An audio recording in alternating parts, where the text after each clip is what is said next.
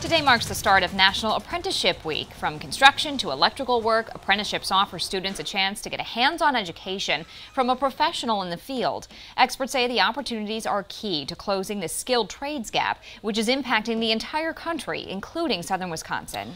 A new study by the National Association of Home Builders shows nearly 70% of its members were experiencing delays in completing construction projects on time due to a shortage of qualified workers. Wake Up Wisconsin anchor Rebecca Ribley is digging deeper into what's being done to fill the shortage.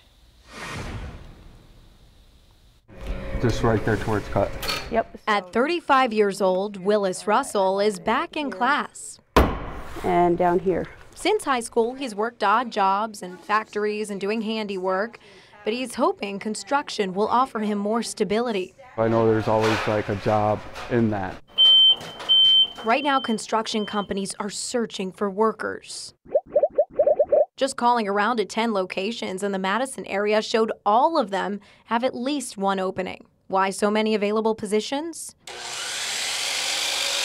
Madison College instructor Allie Bereni says there are a few reasons. The recession of 2008 meant a lot of people who were working in the trades, lost their jobs. And while the housing market continues to rebound, many people who did keep their jobs are starting to reach retirement age. Which is really fortunate for individuals that are looking for career opportunities.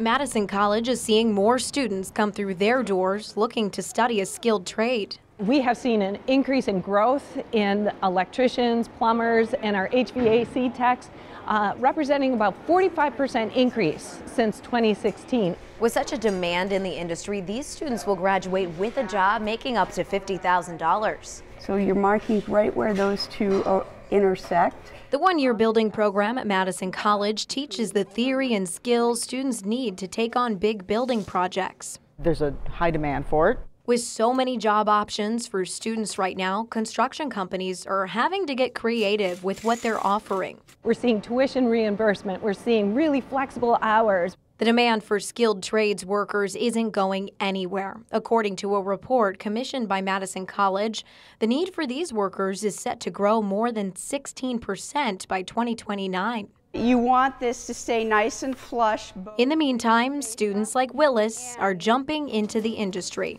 I take pride in my work, so I like seeing, being able to create something and then put my touch on it, my spin on it. Hoping to make their mark one nail at a time. In Madison, Rebecca Ribley, 27 News.